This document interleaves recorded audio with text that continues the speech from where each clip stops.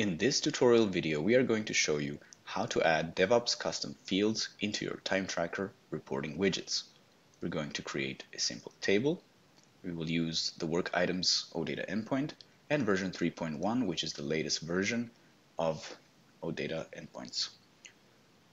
In order to check how to add custom fields, we are going to refer to our 7pace Timetracker reporting API version 3 article, where you can find all the information on our API that is available. We're going to head over to the custom fields section, and here we see that the custom fields can be used with the following endpoints: the work items endpoint, the work items hierarchy, and also they can be used with the work items hierarchy all levels endpoint. You can specify up to 5 custom field names for each data type, and the data types that can be used are string, numeric, and boolean. You will need to place them in your select part of your query and separate them by a comma. So they are going to look like this: custom string field 1, 2, 3, 4, 5, custom numeric field 1, 2, 3, 4, 5, and boolean as well, depending on how many custom fields you will be using in your query.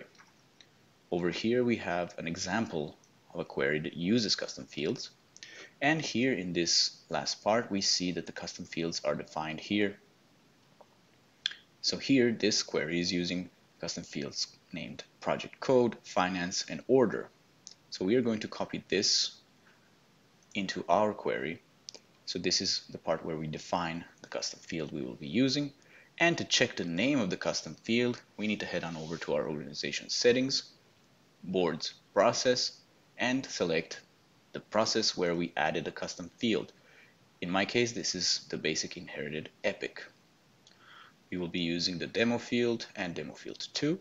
And here on this page, we can see that the demo field is a text type. Then we have this boolean here.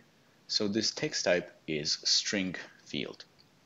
In order to check the name, we click on edit, head on over to the options tab, and we are going to copy this name here, custom.demo field, and paste it into our query. Then we're going to do the same for the second field that we will be using. Click on edit, options, and copy this name here, custom.demo field 2, and paste it in here. Now we see that the table is loading again, so we have defined our custom fields. However, we do not see our custom fields, and as the article said, we need to put it into the select. So what we're going to do is just going to copy this custom string field 1. We're going to place it into a select, and now we're getting an error saying that is not valid in a select because I'm missing an end here.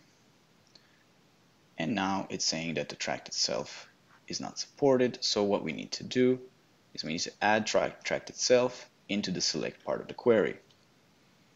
And we also need to add all the fields that we are using into the select part of the query, because if we do not, they will not be displayed. When there is no select, then the query is selecting everything, every single field that is available in the endpoint. So when we do use a select, we need to specify each field that we want the query to load. Now that I've added all these fields, we see that the table is loading. And the last part that we need to do is we need to add the actual columns for our custom fields. So what we're going to do is quickly copy this. We're going to change the field here, change the name, demo field. We're going to remove the formatter because we don't need a formatter here. Set the width to 100. And here we have the demo field column now. And we're going to just copy this column, paste it, and change to custom string field 2 and to demo field 2. And now we have the columns here. And the last thing to do here, to display more than the top 10, we're just going to delete this top 10 filter and click on save. And here we have the columns And if we scroll down, we see that this demo epic work item number 12 contains values for both of these fields.